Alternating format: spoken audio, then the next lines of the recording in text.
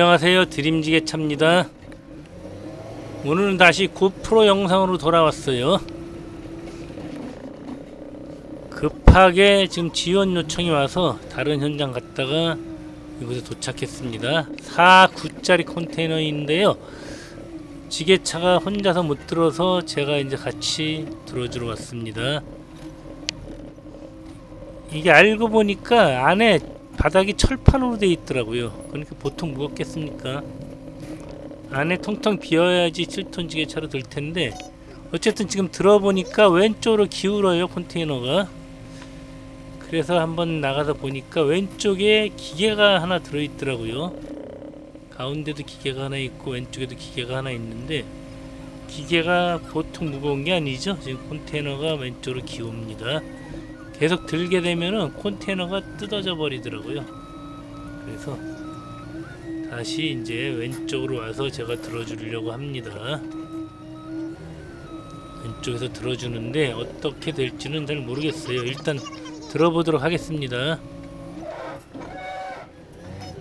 자, 왼쪽에서 이제 들어보는데, 이번에는 오른쪽으로 기우네요. 다시 조금 더 제가 오른쪽으로 이동해야 될 것 같아요. 지금 발을 더 집어넣어도 소용이 없죠. 이번에는 오른쪽으로 기울죠. 자, 안됩니다. 다시 지게발을 빼서 약간 제가 오른쪽으로 이동하도록 하겠습니다. 시소 타는 거 아시죠? 시소 타는 것처럼 그 무게중심을 이동을 해줘야 돼요. 오른쪽으로 기울면은 제가 오른쪽으로 더 이동을 해줘야 되고, 이런 식으로. 자, 그래서 이렇게 하려고 하고 내려가 보니까 그냥 기계를 하나 빼기로 했어요. 기계를 하나 빼놓고, 그리고 작업을 하면은 훨씬 수월하잖아요. 자, 기계를 하나 빼고 있습니다. 빼놓은 기계는 이따가 이제 마지막 영상에 나옵니다. 영상 마지막 쯤에 기계가 나오는데, 그거는 이제 따로 실어줄 거예요. 자, 이제 기계를 뺐고 들어보도록 하겠습니다. 4구 컨테이너니까 발을 많이 집어넣어도 상관이 없어요. 자, 이제 이런 거 들 때 양쪽이 호흡이 잘 맞아야 되겠죠. 제가 사무실에 있다가 출발을 한 것 같으면은 무전기를 가지고 갔을 텐데, 이게 이제 다른 곳에 있다가 긴급하게 간 거기 때문에 못 가지고 갔습니다. 무전기가 없어서 이제 수신호에 따라야 돼요. 천천히 들어줍니다. 뭐 기계를 꺼내고 보니까 그렇게 또 무겁진 않아요. 7톤 지게차가 혼자서 들 수 있는 무게죠. 자, 이렇게 둘이서 들고 있으면은 화물차가 이곳으로 들어옵니다. 꼼짝 말고 대기하세요. 들어오고 있습니다. 이제는 화물차 사장님의 운전 스킬이 좌지우지하는 시간이죠.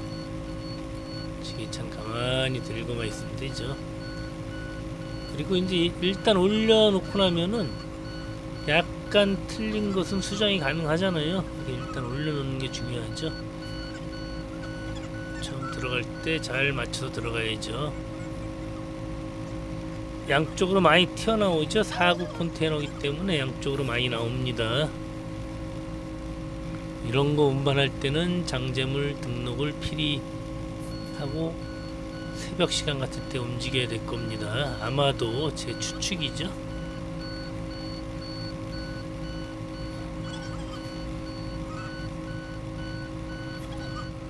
자, 이렇게 들어갔습니다.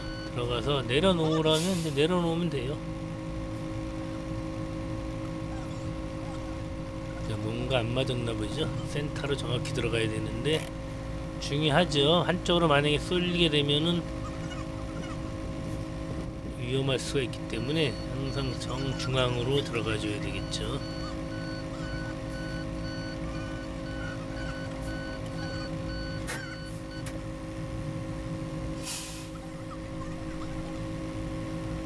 다시 수정을 합니다. 다시 자 내렸어요. 이제 내려놓고 이제 조금 이제 차이 나는 거는 나중에 발을 빼서 그냥 직접 밀어줘 버리면 되죠. 직접 밀어줘 버리면 돼요. 자 이렇게 밀도록 하겠습니다. 밀고 들어갑니다. 밀고 들어가요. 자 이렇게 밀고 들어갔습니다. 왼쪽에 신호를 해주고 계시죠. 자 이제 한쪽만 밀어주면 돼요. 앞에 쪽만 밀어주면은 센터가 맞습니다.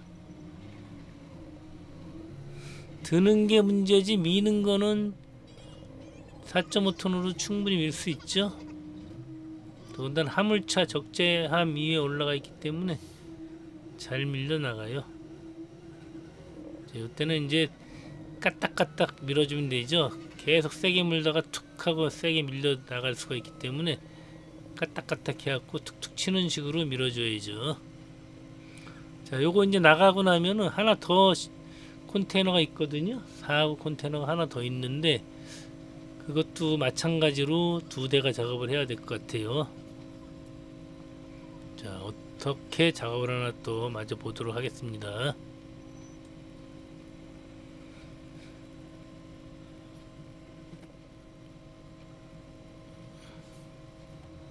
자 이런 거 작업할 때는 이런 콘테이너 작업할 때는 원래 콘테이너 화주도 있어야 되고 그래야 되는데 아마도 이날도 화물차하고 지게차의 단독 작업이었던 것 같아요. 그럴 경우 어떤 문제가 생겼을 때 대처가 불가능하죠.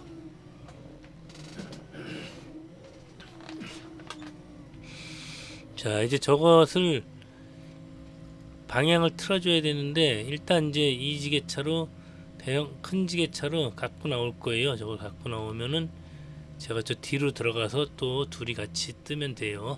저거 무거울 때 들고는 못 나와도 끌고 나올 수는 있잖아요. 자 일단 앞에 장애물을 치우면서 저는 뒤쪽으로 들어가겠습니다. 이거 바닥이 굉장히 지저분하죠.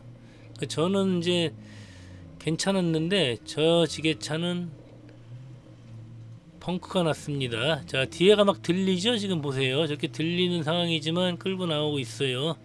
저는 이 장애물을 밀어버리고 저 뒤로 들어갑니다. 지게차 들어갈 정도만 되고 화물차 들어올 공간만 되면 충분하죠.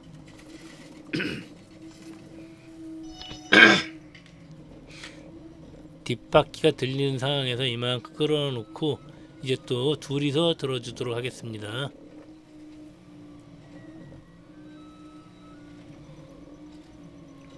자, 발을 집어넣고 이때도 이제 저 뒤에 있는 지게차 소통이 안 되기 때문에 이제 한 분이 수신호를 해주죠. 자, 이번에는 왼쪽이 또 기울어 있죠. 왜냐면 왼쪽에 화장실이 있기 때문이에요.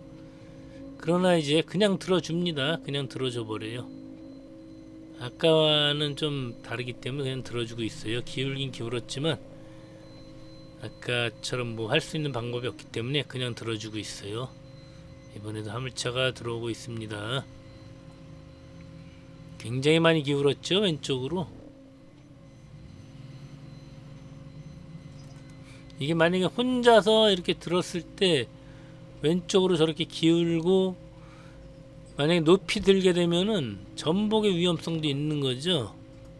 지게차는 무게중심이 그만큼 중요합니다. 자 이제 콘테이너 2개 다 실어줬어요.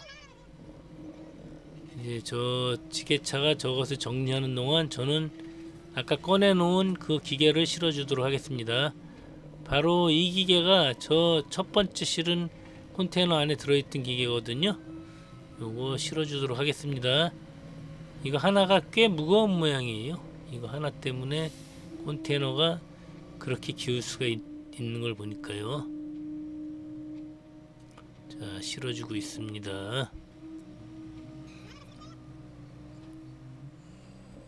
지금 이거 싣고 아까 작은 거 하나 더 실른다 그랬죠? 그거만 실으면은 작업은 끝날 것 같습니다.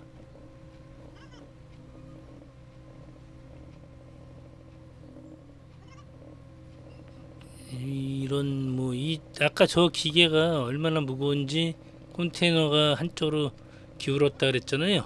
근데 사실 많이 무겁지 않아도 콘테이너 보면은 지게발 꼽는 부분이 중간에 있죠. 가장 가운데 있는데 거기서 발을 넣게 되면은 콘테이너 양쪽 그 사이드에 물건이 있게 되면은 물건이 많이 무겁지 않더라도 굉장히 많은 하중을 받게 돼 있거든요. 그래서 이제 만약에 빈 콘테이너 같은 경우는 그냥 들 수 있다고 하더라도 콘테이너 안에 물건이 일반 사람이 생각하기에는 조금밖에 안 들어있다 그래도 이제 지게차로 못 들 수 있는 경우도 많아요. 그리고 오늘처럼 한쪽으로 완벽하게 기울어 버리는 경우도 있고요.